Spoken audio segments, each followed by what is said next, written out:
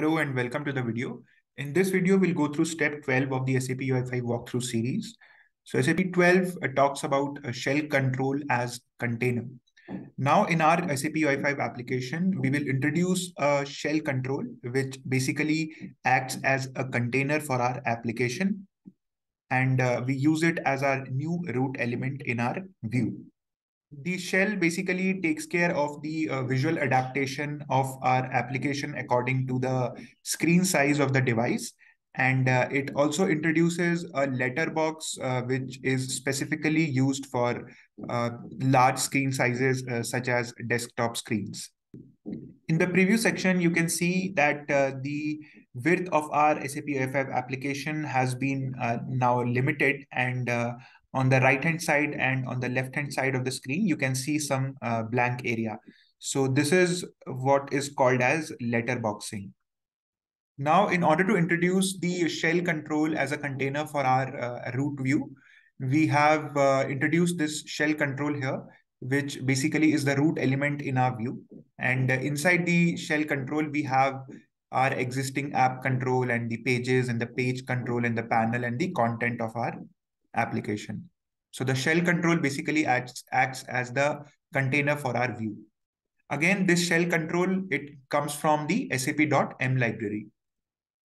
We can see here that the shell control is now the outermost control of our app and automatically displays a so-called letterbox if the screen size is larger than a certain width.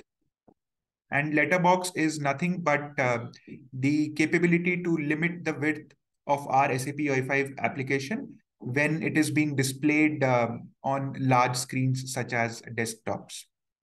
One important thing to note here is that we don't have to add the shell control in our XML view if our application is already running in an external shell. For example, when our application is running in a Fiori Launchpad, which already has a shell around the UI component, in such cases, we need not to add a shell control in our application view. There are some other properties we can use from the shell control to customize the shell. It can be used for setting a custom background image or color and setting a custom logo. Now we'll run this application and see how the changes take effect. I've run the UI5 serve command, and now we will launch the application from localhost. We can see here that if you see at the top of the screen, there is a dark blue colored border that is basically coming from the shell container. In our screen, because this is a laptop screen, so we cannot see the letterboxing in action in this particular screen size. If we run this application on a desktop screen on a larger screen size, then we will see letterboxing, and the width of our UI5 application will be limited. So this is it for step 12. In the next video, we'll go through step 13 and we'll learn about margins and paddings. So thank you for watching the video and have a nice day.